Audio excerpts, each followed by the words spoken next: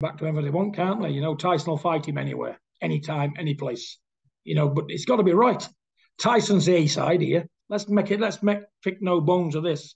Usyk, he probably wouldn't sell Manchester Arena out on his own. Tyson, he's on his own. He's out there in orbit compared to these men as a ticket seller. So you got to pull rank on these kind of chappies and make them fall in line. So at the end of the day, he's a good little fighter. He's picked up a few belts, what was Tyson's anyway.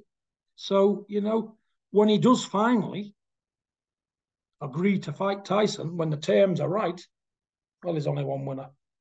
A guy that small can't mess with a human giant like him. And he's not like a human giant with no talent. He's a talented giant. He's got too much for you. Like Tommy's got too much for Jake Paul in every aspect. Tyson's got too much for Usyk in every aspect. Fighters, they never know when they've had enough, do they?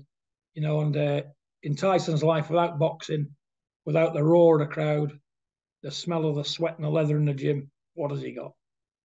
A boring life. So, Tyson will know in his own heart what he's got to do, but I think there's plenty of life left in Tyson. Yeah, he's got a lot to do. He'll probably fight Usyk. He'll probably fight Joe Joyce at some point. Then he'll look for some of these up-and-comers. I can see Tyson boxing another 3 or 4 years, mate, at least. It depends what happens, because with all the politics in boxing now, who's the A side, who's the B side, all this toing and froing, people like Tyson, who's just a fighting machine, get sick of it.